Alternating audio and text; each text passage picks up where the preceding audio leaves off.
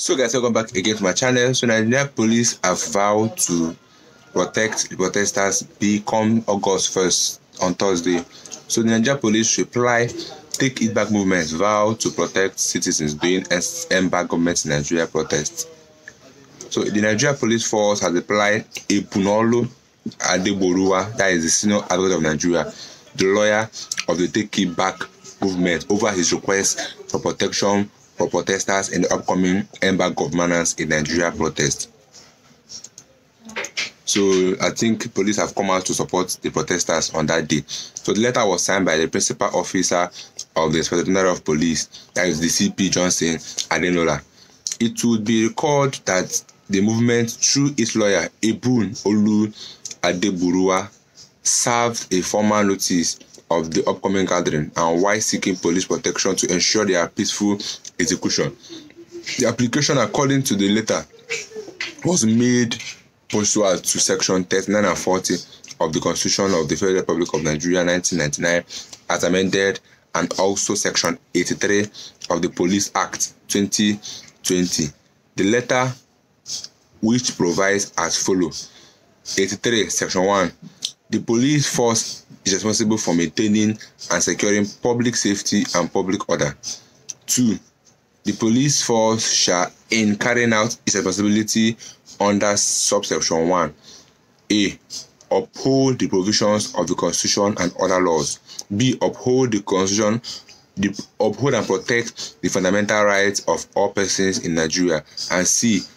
Be fair to all persons in Nigeria, notwithstanding their economic status or religion, ethnic or political belief and affiliation. In a reply to the development, it was noted that the Deputy Inspector General of Police, Operations and Intelligence, the Assistant Inspector General of Police in charge of Police Zonal Headquarters, and the Commissioners of Police in charge of State Command across the country had been directed to attend to the request. The lawyer was invited to a meeting on 30th of July 2024 to deliberate on the request. The nationwide protest is scheduled between August 1st and August 10th. So let's hope to see if what they vowed will actually come to pass, because we know all the people, once they start protesting now, they will go against the protesters. These are what they are being known for. But I think they've come out to vow that they will protect, since they've signed it.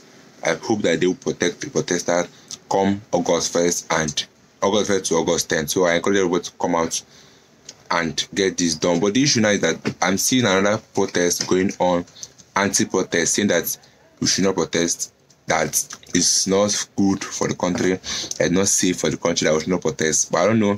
Let's wait and see how August 1st will be. But I think, yes, the government has scared, so they're putting on everything that they can to stop the protest. Now, Bibi Nigeria is on a distraction. Now, they start paying some women to come out and say that the protest will not hold. A lot of things, a lot of distraction. The festival that they put in Lagos that normally hold on February and March, they now shifted it to August 1st to August 5th. I'll be to August 10th. Yes, that is during the period of protest. Now they are doing everything that they can do to stop this protest. And now some men of God have come out to say that they should not protest, that protesting is not good for the country, that it might cause havoc and might cause war to the country.